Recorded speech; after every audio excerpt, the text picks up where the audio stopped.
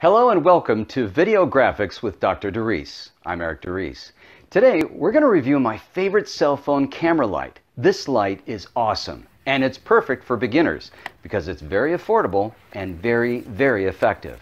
It's the 96 LED video light. It's a mini pocket LED light that you can mount on a DSLR, a camcorder, or a camera stand.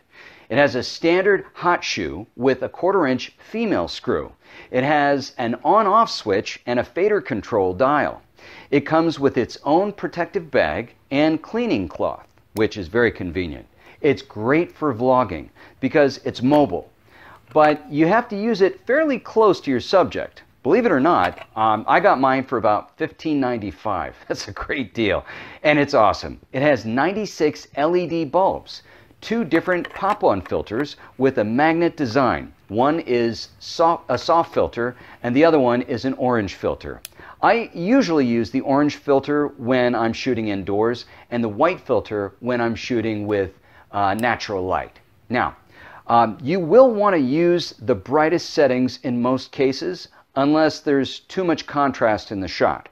The reason I say this is that because more light means more resolution in the shot. So it will be crisper, okay? Lower light means a fuzzier shot.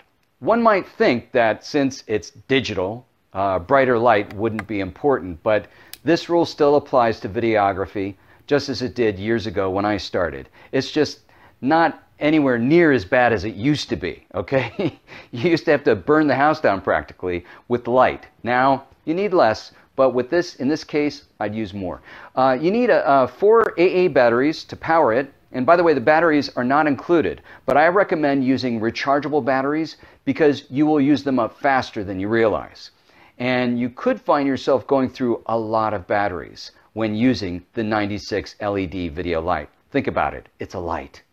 By the way, I left my links in the comments section below, so you can look it up by clicking on the link if you want.